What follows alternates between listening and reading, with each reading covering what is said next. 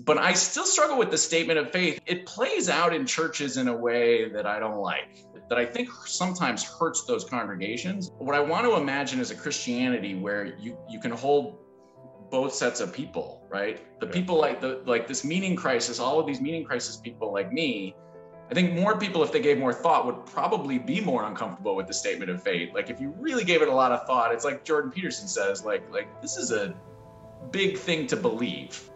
Do statements of faith try to answer too much? I came across this video from Paul Vanderklay while collecting my thoughts on mere Christianity and thought, what a great opportunity. Here is a clear example of the struggle people are feeling in the meaning crisis.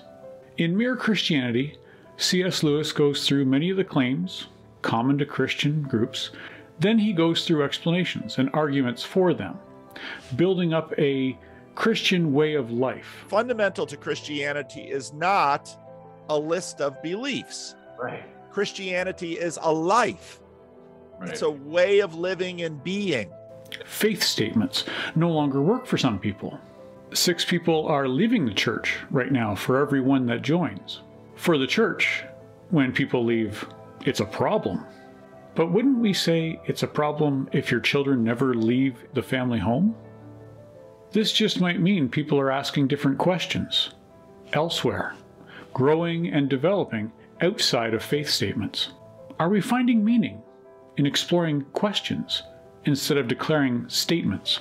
Could there be a version of Christianity in which the statement of faith is de-emphasized, or that is more like Judaism, which is about practice and stories, sacred stories and practice, and not about these statements of what we think happened, right? Instead of focusing on the word faith, what happens if we question the word statement?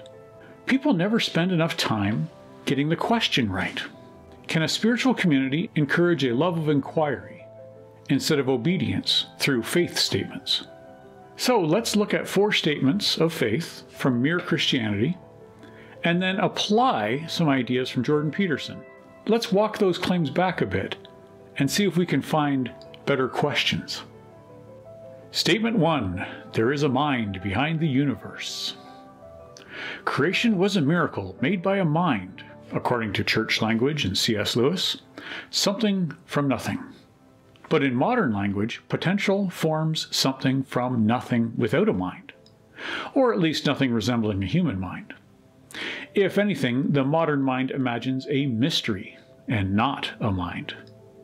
So what can we do to bridge the gap between statements of faith that declare there is a mind behind the universe and questions of how to approach a mystery? A Chesterton quote shows this difference in mindsets.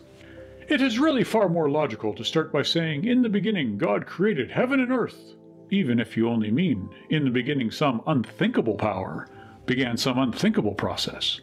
For God is by its nature a name of mystery, and nobody ever supposed that man could imagine how a world was created any more than he could create one.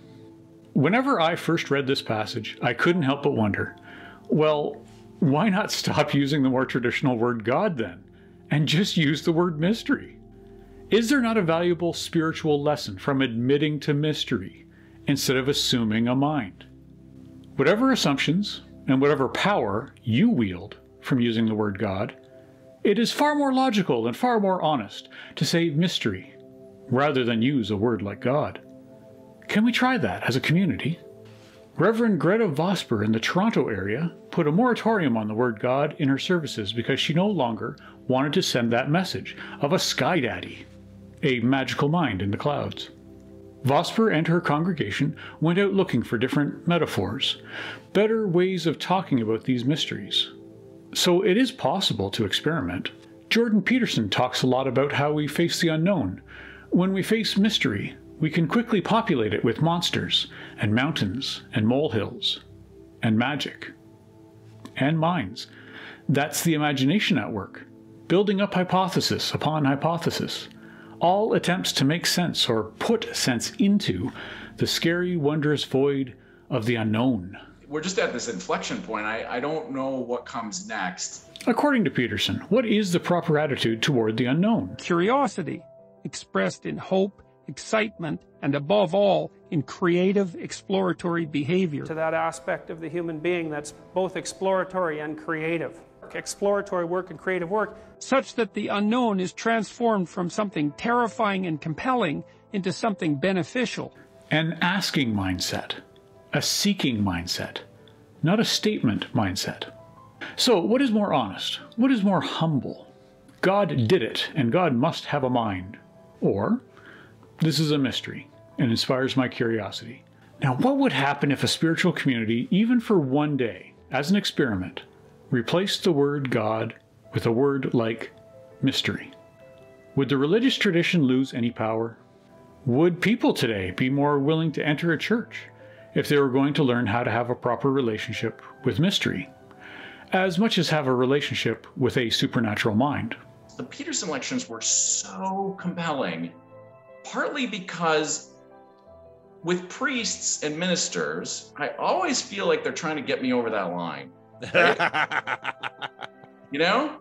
And he wasn't trying to get me over any line, right? He wasn't trying to get me over any line. He was just trying to get me to think about this stuff. And there was an exploratory nature to that.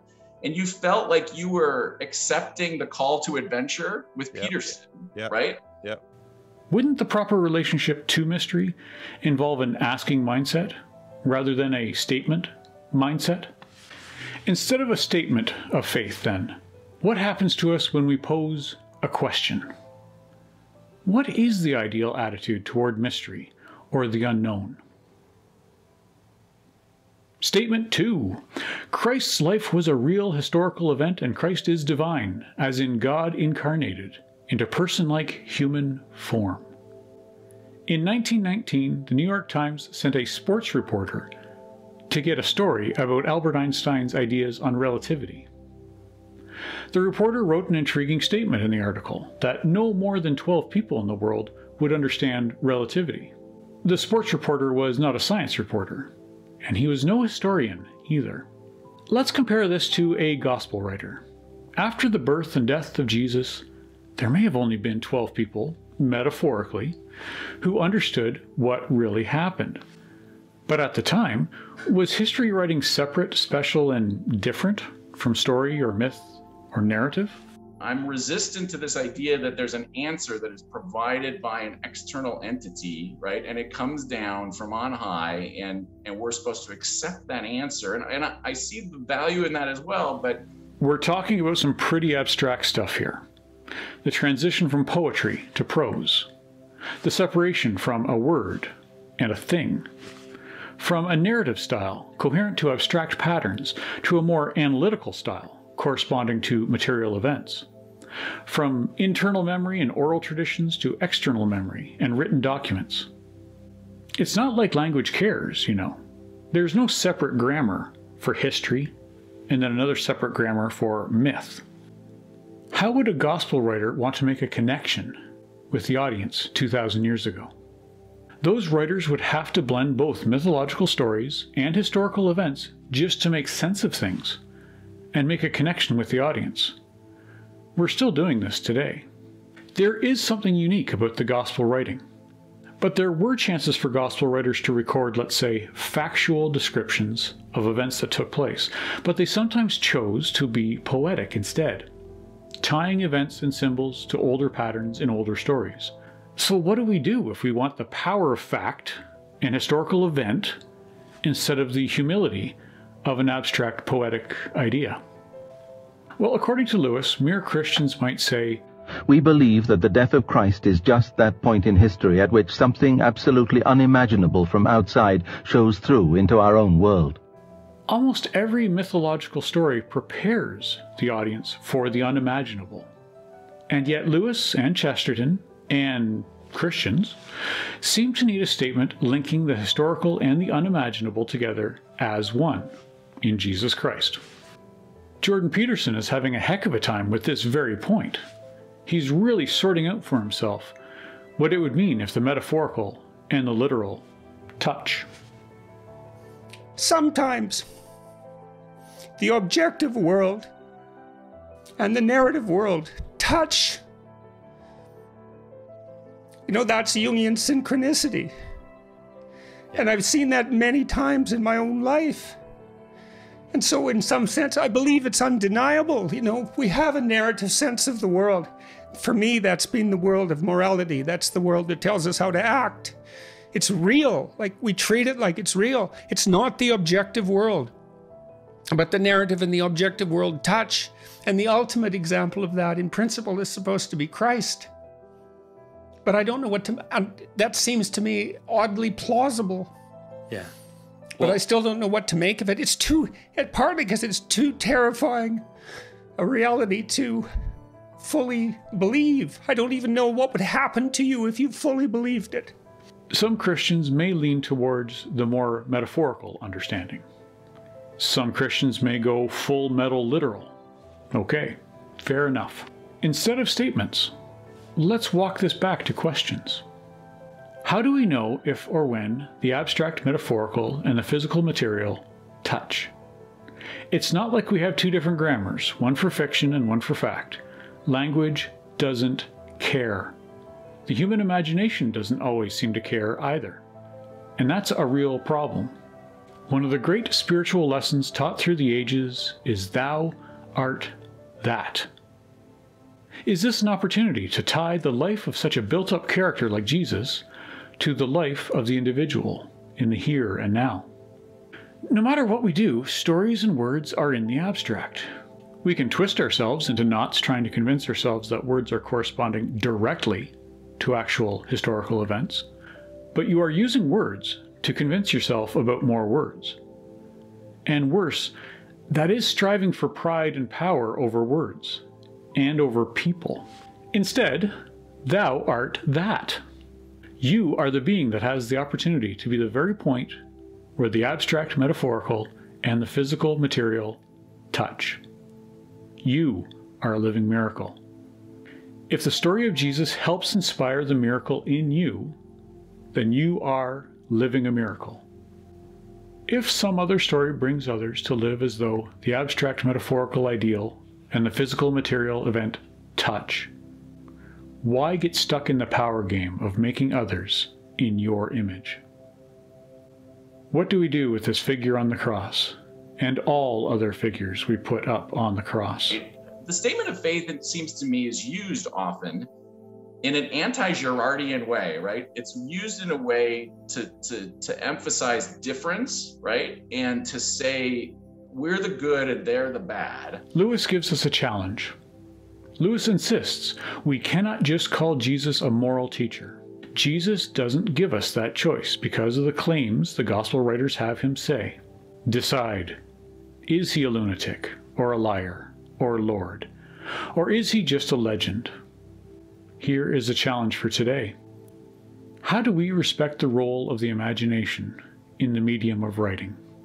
I'm tempted to add yet another option to that list. I want to turn that exclusive or from Lewis into a more inclusive or. Jesus, the story and figure we have from language, may very well be a lunatic, liar, Lord, and legend, all at once. So many of our hero characters seem to combine these very characteristics after all. There is something else here too, and I'm going to turn to Shakespeare for this one, a master of the written word. Shakespeare wrote histories that are anything but histories.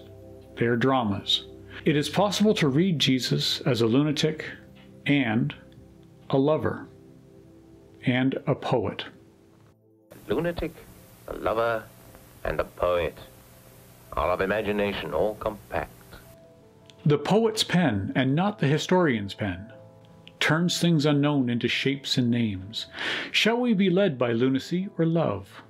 Or the poet's pen, all at once?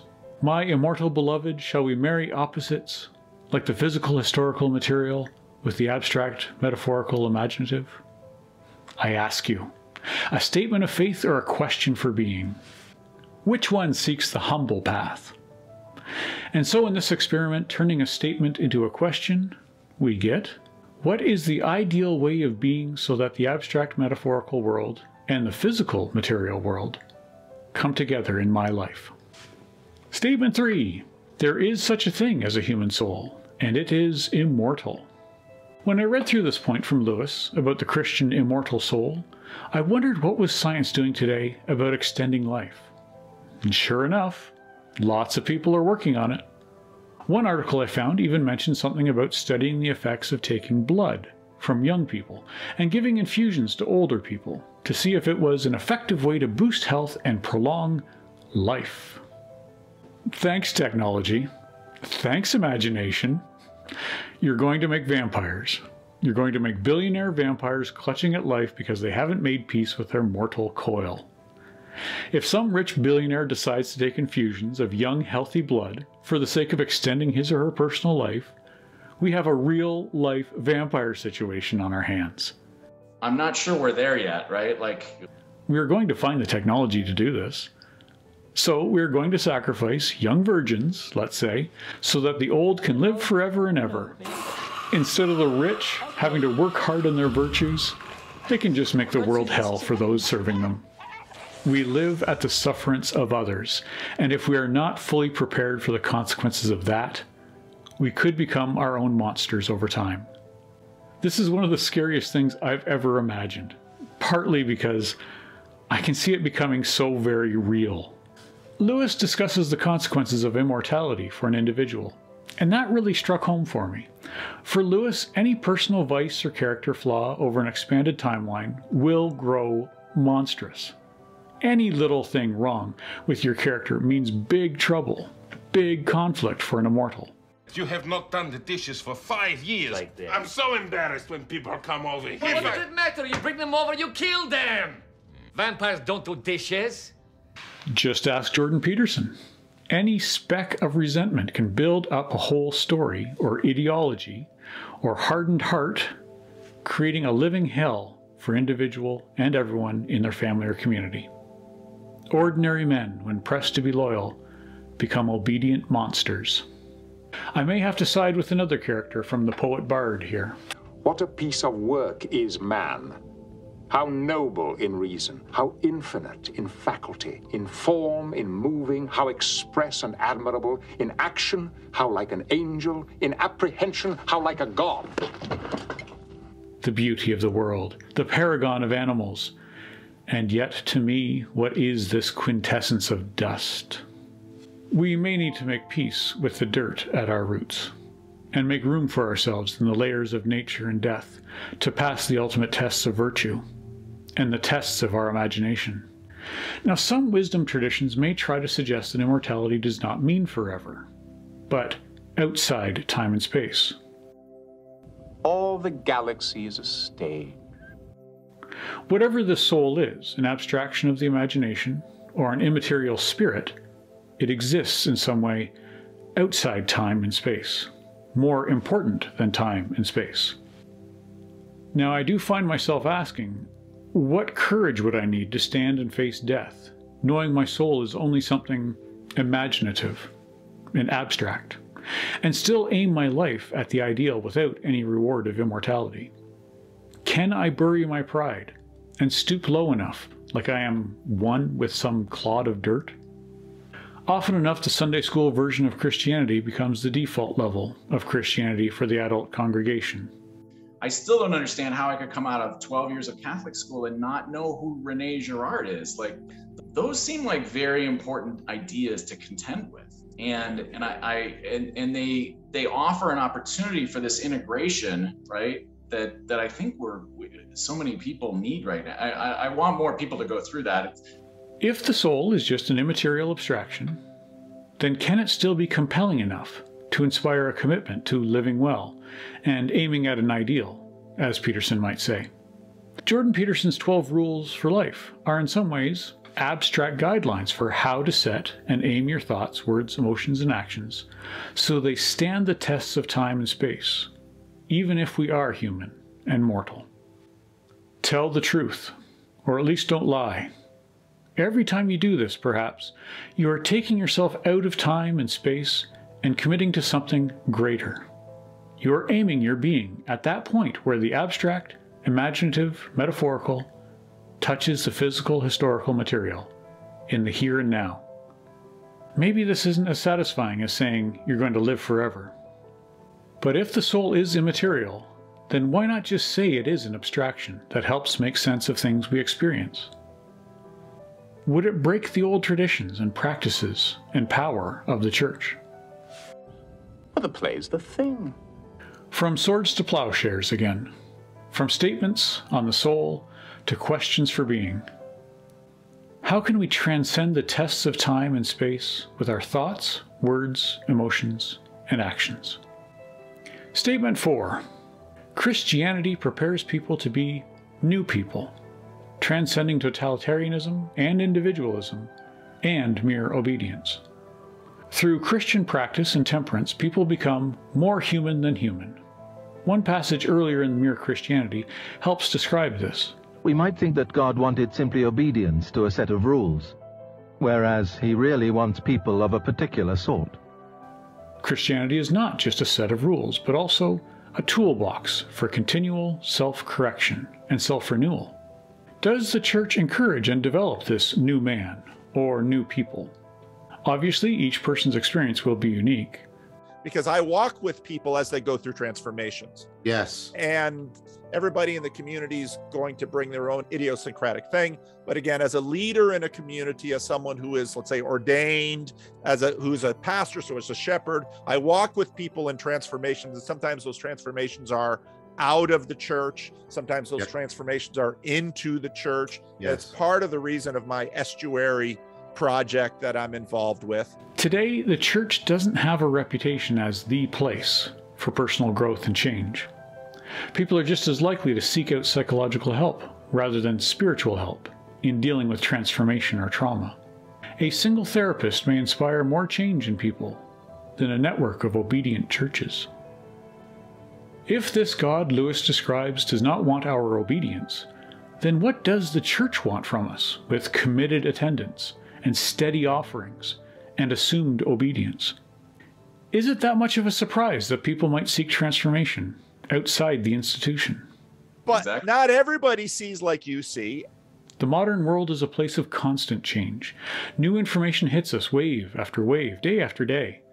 But often enough, it seems the church is very slow to accept and manage new information. Culture is moving so quickly. There's a sense in which if culture moves too quickly for a bell curve group of people to sort of keep up with it, then you wind up just with incoherence. Fragmentation, just infinite fragmentation. There's a lesson from Abraham and Isaac about new information. Abraham proved even when he had the knife to his son's throat, even in the moment of highest conviction and obedience to his Lord, Abraham could change his mind. Can the church do that? The congregation as it exists would split. I'm drawn back to something from Lewis, where he compares Christianity not to a community and not to a family. He uses the illustration of an organism. Christianity thinks of human individuals not as mere members of a group or items in a list, but as organs in a body, different from one another and each contributing what no other could. When you find yourself wanting to turn your children or pupils or even your neighbors into people exactly like yourself, remember that God probably never meant them to be that.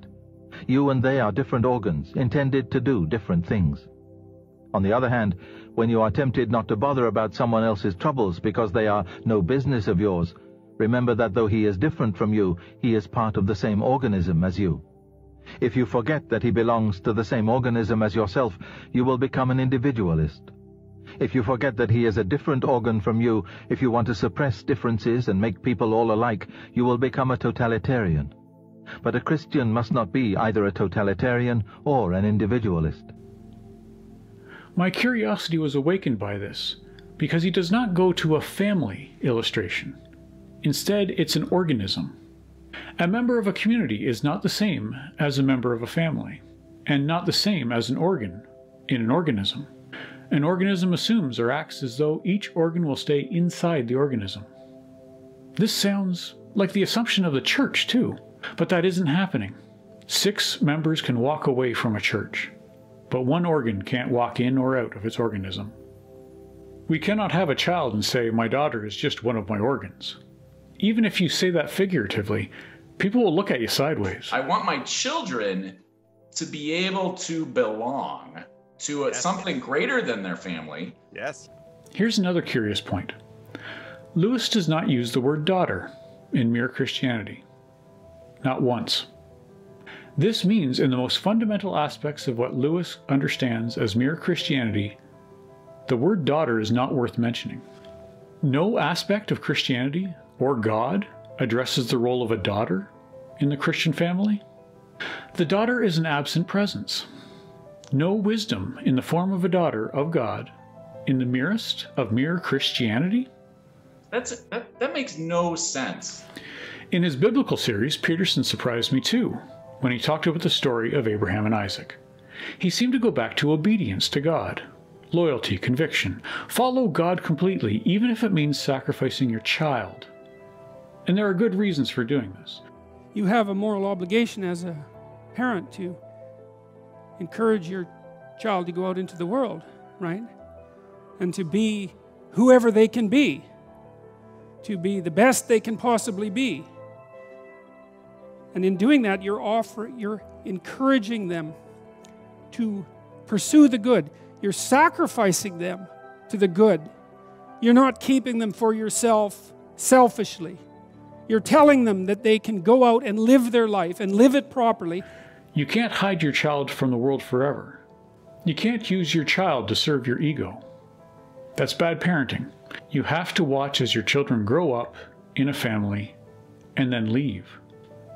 But apparently not so in the organism of a church.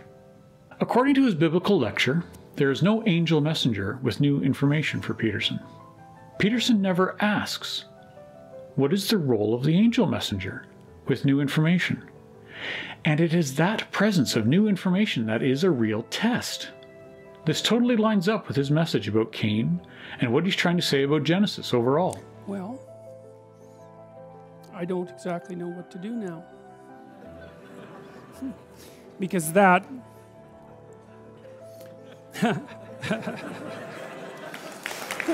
If we go back to the words of Lewis, the God in that story is not looking for obedience and loyalty. Then what is the test? Is that the question, rather than some statement? Sometimes the thing you must sacrifice is not your child, but your sense of righteousness itself. Can you sacrifice your ego and accept new information, a different perspective, and change your mind when a better way presents itself? Cain couldn't do that. Not even God changed Cain's mind. But Abraham, filled with fear and trembling, had the power to change his mind at the mere touch of a quiet voice at his shoulder, a single finger pointing to a better way, a heightened understanding of sacrifice in the abstract. Can you accept the invitation out of conviction and into transformation? Can you change your mind and ask a question, even when you have the knife raised to someone's throat? What kind of temperance do you need in your personality so that when you are blazing hot with anger, so convinced that you are right, you would still listen to a little angel by your side, pointing to another way? God is often clothed in the Christian imagination as a father figure, someone setting rules to obey, a family image. But imagine a little figure beside that father, some part of his family that has the power to change the mind of God with delight and wonder. That's a different transformation, the temperance and open mind a parent might share with a daughter. Mommy told me to come and save you. Good job. I'm saved. If a Christian must not be either totalitarian or individualist, according to Lewis, then I believe the Christian must find some aspect of Christianity that makes room for the divinity of the role of the daughter. This is a turn away from the organism metaphor from Lewis, making the family metaphor whole, and allowing for developmental transformations out of childish ways. Wisdom may be implicit in many denominations, but it is certainly not explicit. And this could be an opportunity to retrieve old wisdom practices. Lady Wisdom is all too often portrayed as an older female character with advice, and not the daughter playing in the garden. We plant and groom and manage that garden so that our daughter will have shade in her lifetime, even if we don't in ours. We don't tend the garden so that it will taste our daughter's blood as it drips from our sacrificial knife. Part of my loyalty and wonder goes to Sophia, the daughter in the family, because she quietly points to another way. And yet what church will say in a service, God is our daughter? The next church hasn't been born yet. When will we walk into a church, your church or any church, and hear, God is our daughter, and see the nodding of heads as though the congregation understands what that means and is open to the implications in this? I am asking questions in the spirit of inquiry, not declaring statements in the spirit of righteousness. Well, George Kelly, way back in like 1955, noted that what human beings like more than anything else, really, when you get right down to it, is to be right. Why? If we're going to tame the imperialist and tyrannical and complacent and obedient impulses within us and become new people, we may have to become like new parents, holding our daughter for the very first time. Or else we may hold her for the last time. We have to find some symbolic understanding of the role of daughter as an ideal, as part of an ideal, and work out stories that concentrate on the father-daughter relationship as an aspect of this God, whatever mystery that word means to you. No, I can't solve this. You know, this is something a community, and a community won't solve it by writing books. A community will manifest progress by its being and in its practice. If we turn statements into questions, like swords into plowshares, we might harvest something very new. We could find crops of meaning from the fallow field left behind after the meaning crisis. The last conversion, then, from a statement to a question. How do we best prepare ourselves to have courage and temperance when new information calls for transformation? Conviction and conflict and confident statements do not point the way ahead. The way ahead remains connection, sharing questions, taking up responsibilities, and listening for quiet voices. Cheers. I love you 3000.